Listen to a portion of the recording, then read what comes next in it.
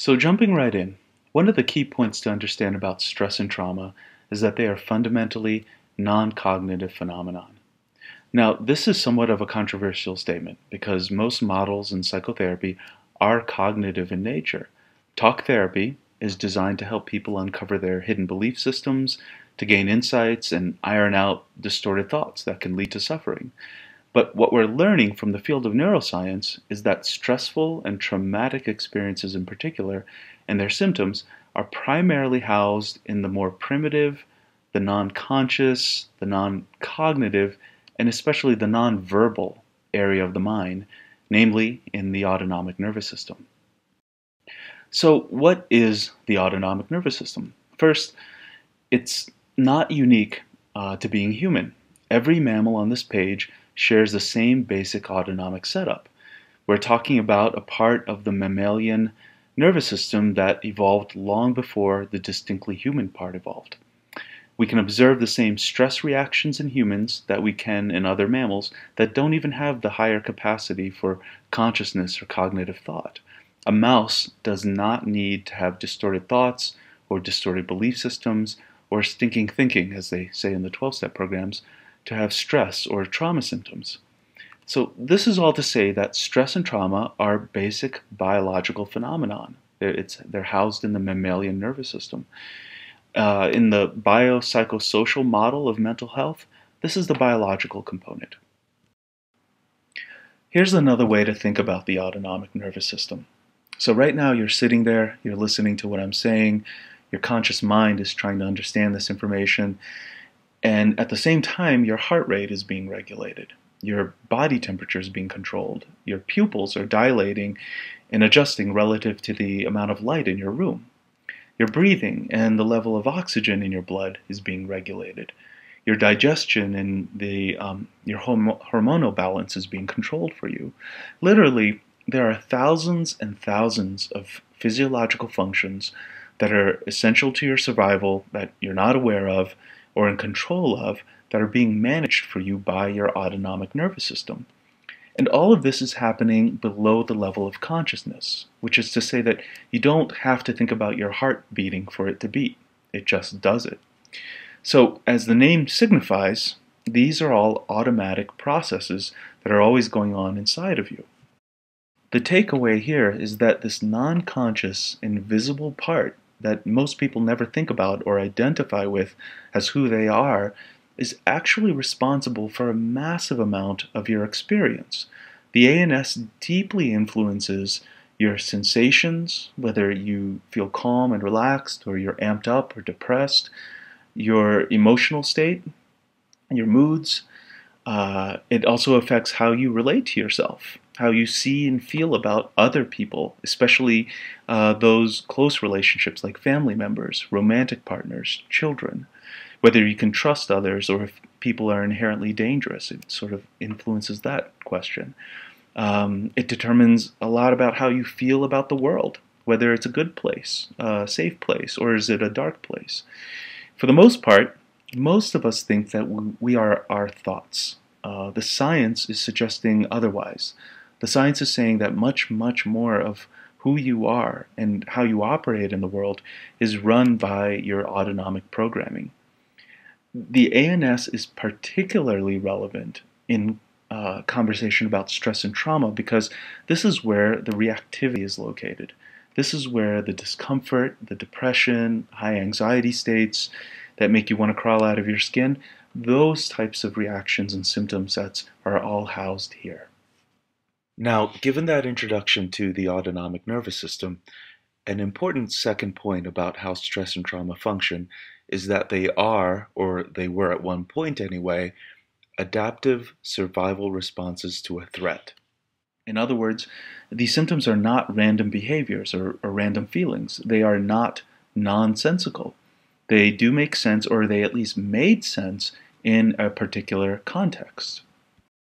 That context is one of threat. What we see here is a relationship between the level of threat a person or an animal experiences and the level of reactivity or reaction in the autonomic nervous system. The greater the threat, the greater the reaction. Here's what this relationship between threat and activation looks like on a map. I'll pick an example that I think we can all relate to. So let's say that you're driving along on the highway on a wintry night. It's snowing outside, you're listening to the radio, you're relaxed, everything's okay. But let's say that the threat level goes up somehow. Let's say you hit a patch of ice on the road. And we've all had this experience, right, where for a split second you don't have control of the car. In that second, your autonomic nervous system reacts. You grip the steering wheel hard, you become hyper-focused on the road, you feel your heart thumping in your chest, and adrenaline just got pumped into your system, and this all happens in a fraction of a second. This is a beautiful adaptive response where the nervous system amps up to help you deal with the threat of losing control of your car. Now, let's say that it was only a small patch of ice. Let's say you recover control and realize that if you drive home more slowly, you'll be fine. And let's say you do make it home and you're safe and sound in bed. Now, in this case, the threat level has gone back down to 0, right? You made it home. And what gradually happens is that the nervous system begins to calm down as well. Your muscles relax, your shoulders unwind, the adrenaline leaves your system. Your whole system begins to calm down because you're out of danger.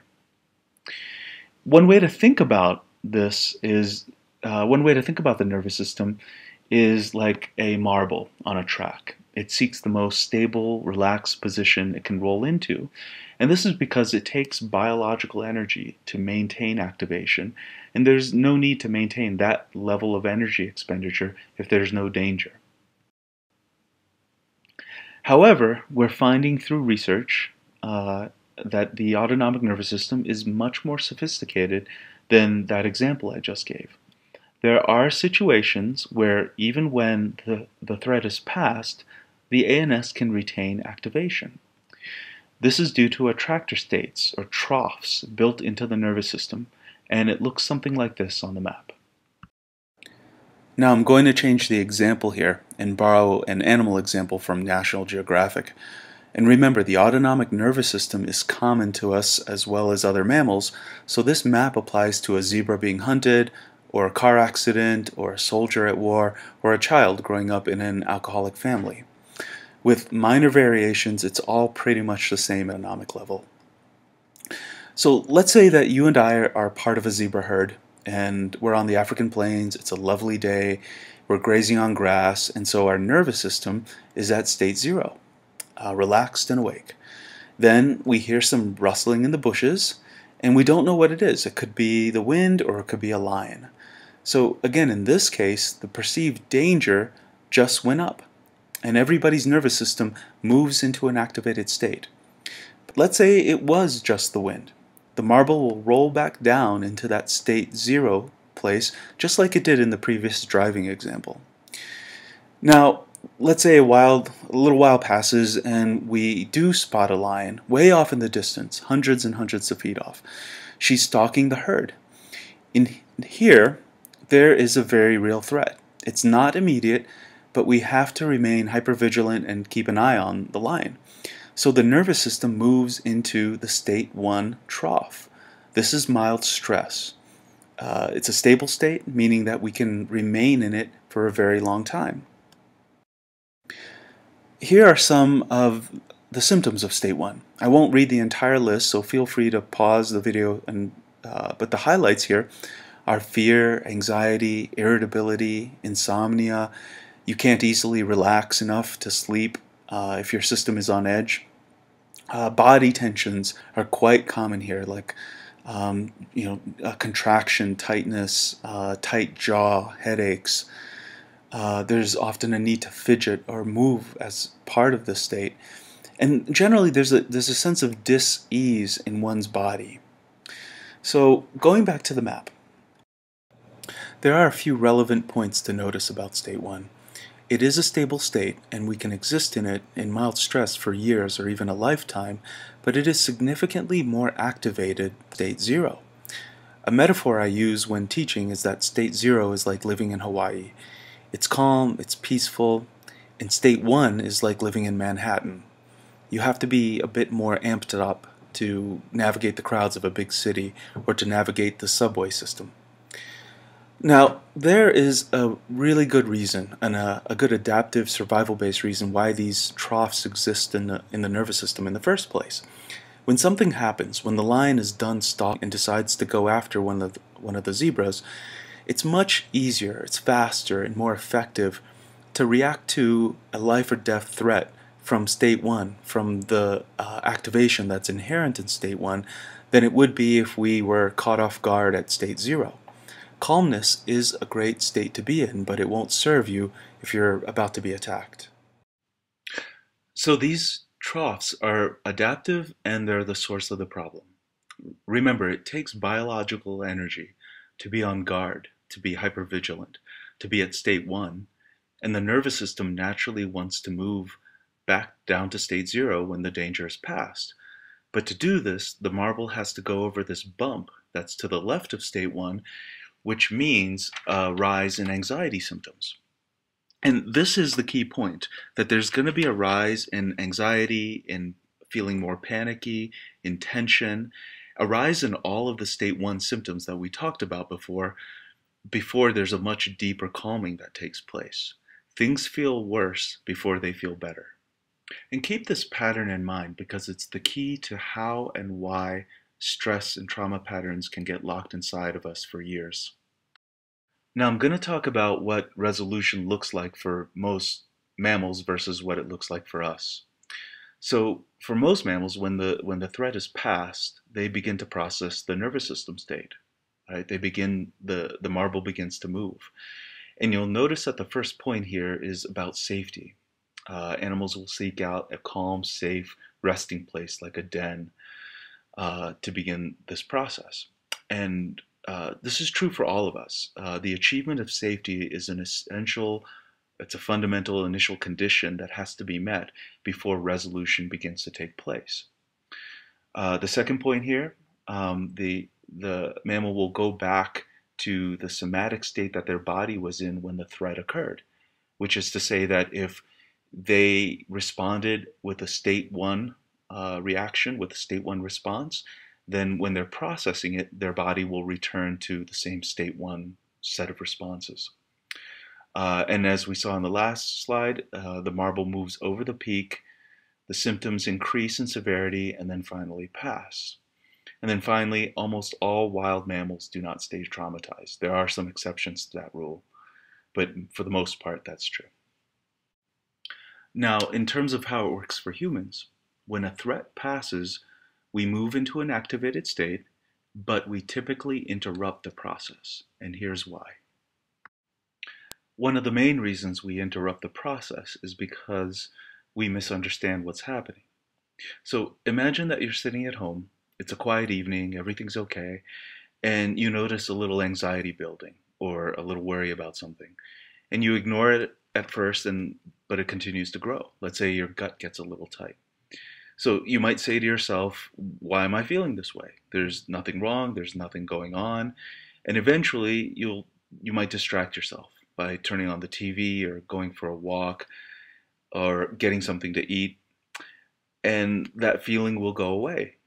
And this is the paradox of it all, that it's precisely because nothing is wrong that your system's allowing you to feel these symptoms.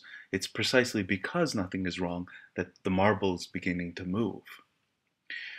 Now, the other big reasons that we find that we stop the process is that, well, it feels worse before it gets better. It's uncomfortable to feel panicky sensations. And finally, we stop the process because we can. We've got these big frontal lobes, these big neocortexes that we're walking around with that we can use to stop the process if we want to. Other mammals, such as elephants, that also have big frontal lobes, also have the capacity to remain traumatized. So moving on to how we stop the process. All of the coping mechanisms we have to interrupt it have to do with distraction in one form or another. And one of the big ways we do this is by physical movement. I'll pretty much guarantee you that if you're feeling anxious or activated and you go for a 10-mile run, you're not going to be feeling anxious afterwards. There's just not enough biological energy left to knock the marble off track. Movement-based distractions can be more subtle as well, right? Like taking 3 deep breaths to calm down. It's a really good skill to have, but it can interrupt the movement of the marble. Fidgeting is a big one here. If you're one of those people who have to wiggle a lot or move all the time, see what happens to you if you try an experiment here. If you sit still for 30 seconds or so and focus on your experience. If you start to become more activated, if your muscles begin to contract or you get more nervous, this is your nervous system talking to you. Okay? So the next category is mental distractions. If you don't allow some quiet focus on yourself, if you don't allow some introspection time and noticing what your experience is like, and if you, by turning on the TV or getting externally focused with work or other people, it'll serve to calm you down. And this is all to say that if you go to the beach in your head a lot, the marble is not going to move. And then finally, there is the realm of addiction, both behavioral addiction, like sex and gambling, or substances, like alcoholism and opiate addictions. These are the firefighters of the nervous system. They're sort of the heavy-duty squelchers of autonomic movement. And typically, this means that a person has enough stress and trauma that's active in their nervous system that taking a walk or watching a movie won't distract them enough. In fact, I've never worked with a client with addiction that doesn't also have a significant trauma history. Okay? So there's no value judgment here. These activities can be distractions that we have to use to manage our nervous system, and they can be resources that make us feel grounded and good. There's no good or bad to it. And I actually encourage clients to develop a healthy list of distractions that they can rely on so they can choose when to go into autonomic responses and when they can, and choose when to not go into them if they have to be functional for work or for kids and family. Right? So to summarize, we are discharging autonomically all the time. This feels good in the short run, but keeps the stress and traumas in place for years. So if we do the reverse of discharge, if we inhibit or if we contain the discharge mechanism, people begin to notice their marble begins to move. If we inhibit voluntary movement, right, discharge movement, and bring awareness to the body, it makes room for more subtle, more nuanced, involuntary autonomic sensations and autonomic reactions to emerge. And these don't feel good necessarily, but they're an important part of healing.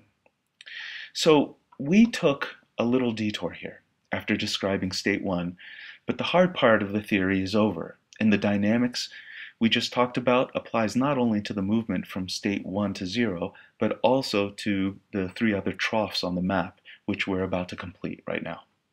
So if we go back to the National Geographic example on the map, the lion was a few hundred feet away from the zebra herd, stalking them, and everybody's nervous system was at state 1.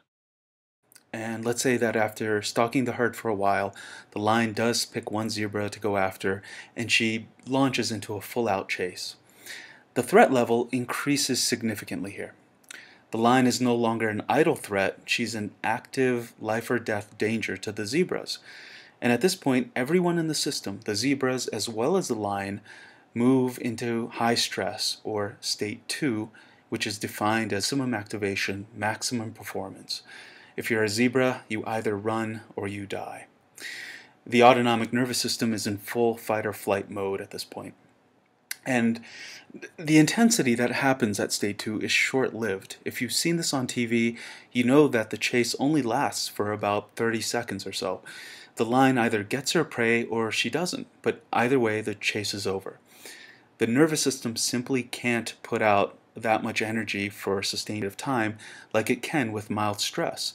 So instead of a trough, instead of a stable state, state 2 is drawn as a flat line. This means that it's a semi-stable place, and the marble can easily roll to a different state from here. And here are the state 2 high stress symptoms. This is where panic attacks come from. Hyperventilation happens here, racing heart, sweating, trembling. Basically, if you take all the symptoms in state 1 and amp them up to the max, you get state 2. So instead of anger, you get rage. Instead of fear, you get terror. And remember that this is your body giving all that it's got to deal with a threat. Panic, rage, hyperventilation, as scary and painful as these symptoms are, they make sense in this threatening context, and they were valuable responses that served you at some point, even if they're not serving you today. And also remember that this state doesn't last. Clients who enter state 2 have these symptoms for 30 seconds or so, and the marble continues on to a calmer state after that. Now we're coming to a critical point in the stress and trauma process. Everything we've covered so far is stress or high stress. It's not trauma. Even though it can be terrifying and involve panic, we're still in the realm of fighting and fleeing. All the defensive responses are still active. The psyche hasn't fragmented. There's no dissociation as part of the defensive response yet. In other words, we are still in the sympathetic branch of the autonomic nervous system. Trauma shows up at a very specific moment. When the threat increases to the point where fighting or fleeing isn't enough, we hit an overwhelm point. We have a sense that we're not going to make it.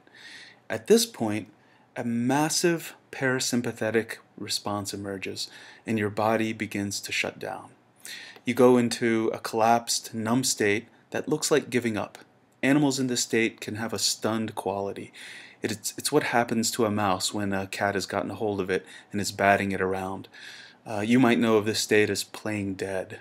And here's what it looks like on the map.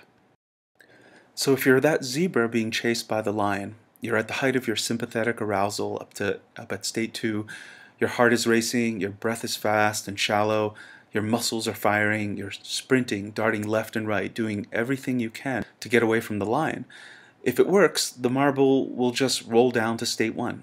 But if it doesn't work and the lion is closing in on you, you're giving it your all and it's not working, at some point your system's going to hit overwhelm.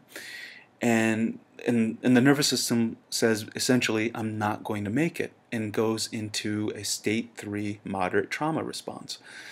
And think of state 3 as negative activation. Because your nervous system believes that you're probably not going to make it, it floods your brain with opiate-type chemicals that have the effect that morphine has on pain. The system is being flooded with numbing, dissociative chemicals. It's sort of a final gift of nature. If you're going to die or be severely injured, you might as well not feel it. And this is the parasympathetic nervous system doing its magic. Now, if you remember from the first part of the presentation, the parasympathetic system handles calming, sleep, and relaxation, but this is not that. State 3, moderate trauma, is more of a forced dissociation. And here are the symptoms of state 3 moderate trauma. Sleepiness, heaviness. Clients will often feel as if they have heavy arms and legs or a heavy head. Muscles lose their tension and feel weak here. And there's often fogginess or confusion in terms of a person's thought process, but also in terms of their vision. Where state 1 and 2 will have sensations of heat, state 3 will feel cold. And this is your body shifting blood flow patterns, and you'll notice this as a change in temperature. Nausea is common here, as well as hopelessness and depression. In fact, I've never worked with a trauma client who didn't have a significant hopelessness or a sense that their condition was going to go on forever. And this makes all the sense in the world. If the situation did look hopeful, you probably wouldn't have hit that overwhelm point to begin with. Now there's an important caveat to state 3, which is that it is dual activated. This means that all the anxiety, tension, fear, and heat of states 1 and 2 are still there, but state 3 is like a big heavy wool blanket being placed over these hot symptoms. Dual activated means that you get both hot and cold symptoms, anxiety and depression, either at the same time or alternating in cycles. Now, I won't go into this in this segment, but when most clinicians, most psychiatrists and medical professionals hear anything about cycling between anxiety and depression, between arousal and lethargy, the standard diagnosis is bipolar disorder. This can be the case. This can definitely be what's going on, but more often than not, what the research is telling us is that trauma and the cycling that's inherent in it is far more common. Again, I'll save most of this discussion for the clinical implications section, but for now, just know that mixed hot and cold symptoms often indicate state 3 moderate trauma. Now, the dual activated nature of state 3 has an adaptive survival value to it. If the lion gets distracted or the cat batting the mouse around gets bored, the anxiety and hot symptoms of state 1 and 2 are still available to turn on and get the zebra or the mouse to safety. So fight or flight are still available in the off chance that there's a possible way out.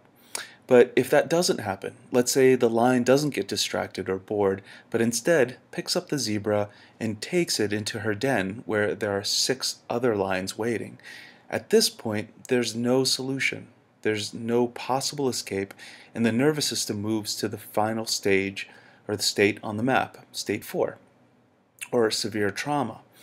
Basically, all the fight and flight symptoms that could have been useful at another point are turned off because they're not going to be helpful anyway with 6 lions surrounding the zebra.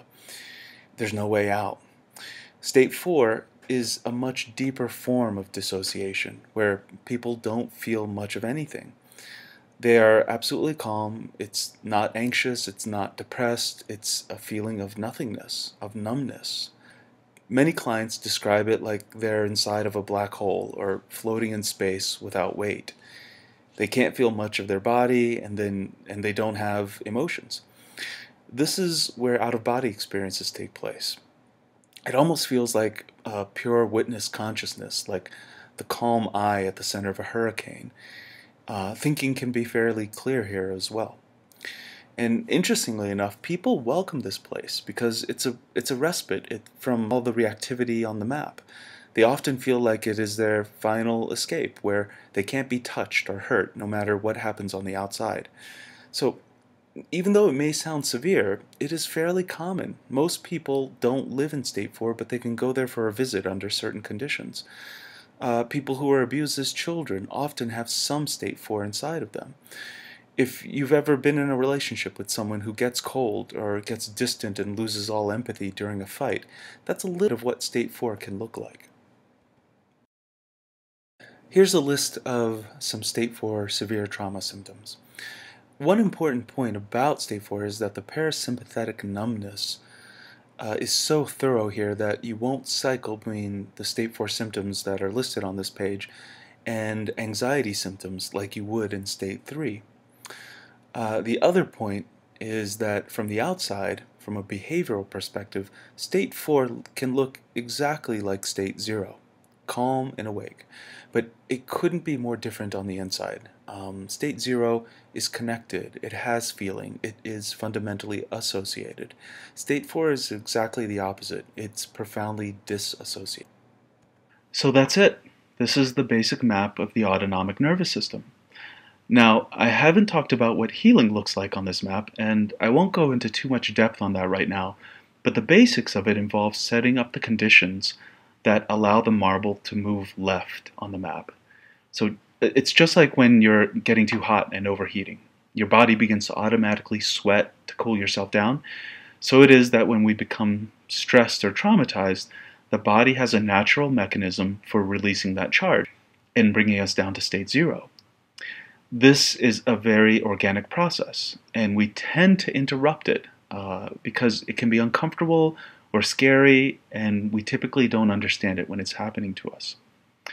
So if you're starting from state 4, it means going to state 3, which is a movement out of blankness to feeling depressed and hopeless. So it's a little counterintuitive here, but moving from blankness to depression is actually a positive movement here. Now, going from state 3 to 2 involves moving from hopeless, sleepy, depressed to a high anxiety state. This can be uncomfortable and scary because it involves feelings of fear or panic, But remember, if it was easy, it wouldn't be called trauma. Basically, what's happening here is that the further left you move on the map, the more you leave dissociative states, and the more you enter into association with your experience. Now, moving from state 2 to 1 is a movement from high anxiety to low anxiety, and it's fairly easy to achieve. Remember, state 2 is a semi-stable state. And finally, there is the movement from state 1 to 0. Now, some final thoughts on the topic before we end. There's a couple of pieces of good news here. The first is that resolution is very possible. And secondly, that it's relatively easy to work with anxiety symptoms. I'm talking about state 1 stress or state 2 high stress here. The psyche hasn't fragmented yet or moved into depression. The fight or flight impulse is still active. So when someone walks into my office and they predominantly have anxiety symptoms or hot symptoms, that's actually a pretty good sign. It's good news in terms of relieving symptoms and for how long someone can expect to be in therapy. We're talking anywhere from a few sessions to a few months of work. And even though anxiety feels bad, it has a very hopeful prognosis. Most of the students that we train to work with stress and trauma become quite good at working through anxiety states. Now, in my opinion, the true art of trauma therapy and what makes it complex shows up when working with dissociation. I would go so far as to say that if you're not working with dissociation directly, you're not contacting the trauma. You're working with high stress or high stress states. For people who have experienced trauma in their lives, the most tender, the most feeling, the most alive aspects of who they are can often get hidden underneath dissociation.